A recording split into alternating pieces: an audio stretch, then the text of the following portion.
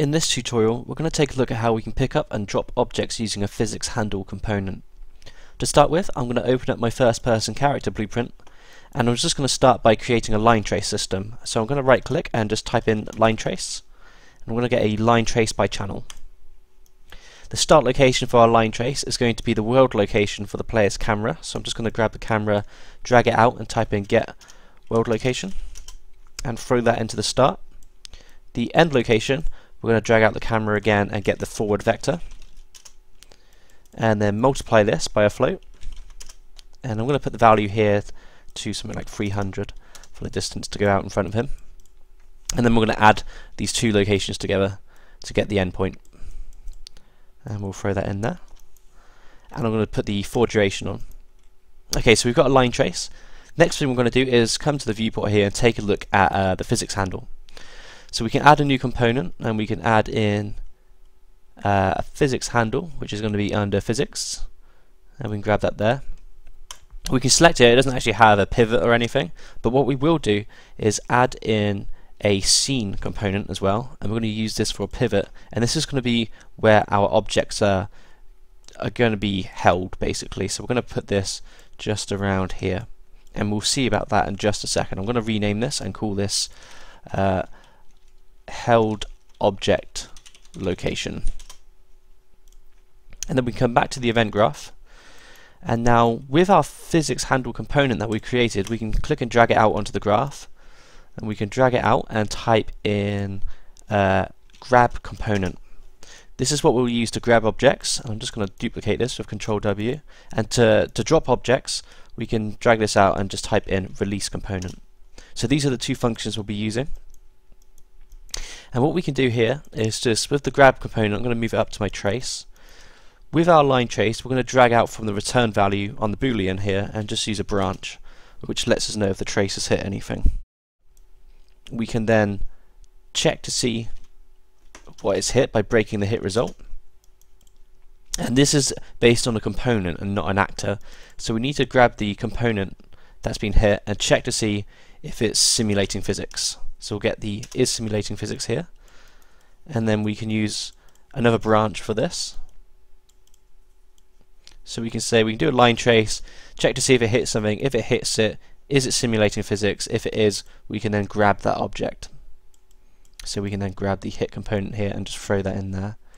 Grab location, we can just use the world location of the object or the component, and just throw that in there. Okay.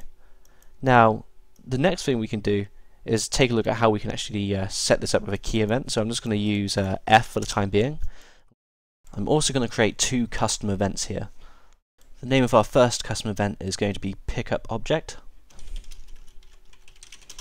and I'm also going to create another one called drop object. Okay, so drop object is going to come down to our release component section, and our pickup object is going to come to this line trace here. Okay, and one more thing we need to do is just create a little check when we press F here. So I'm going to create a new variable and just call this is holding object.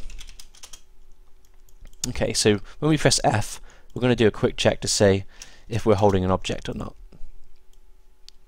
If we are holding an object, we want to drop that object, so we're going to call our drop object function, which will lead back to here and release the component.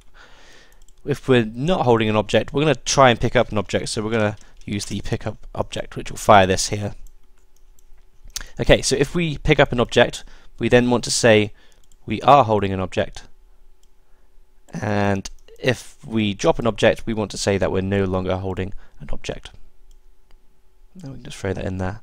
Okay, and the final thing we need to do is just grab our physics handle again, and I'm going to use an event tick, and we can drag out from the physics handle and just type in set target location. It needs to know where the object is going to be moved to when we pick it up, and we created that pivot point, the held object location at the start here, so we're just going to use this, drag it out and type in get world location.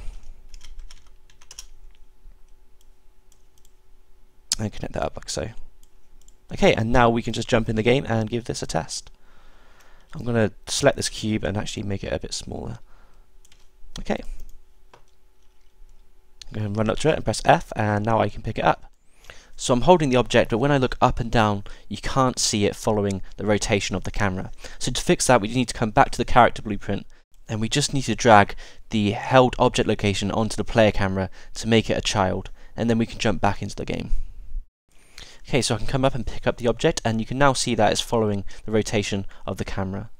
But it seems a bit close to the camera, so to change that, all we have to do is come back into the blueprint and then just move the grab location pivot. Okay, and now I can just jump back in the game and give that a go. I can go and pick it up, and it seems like it's at a good distance. So one last thing we might want to add to this is to be able to detect the weight of an object before we pick it up, because we don't want to pick up every single physics object.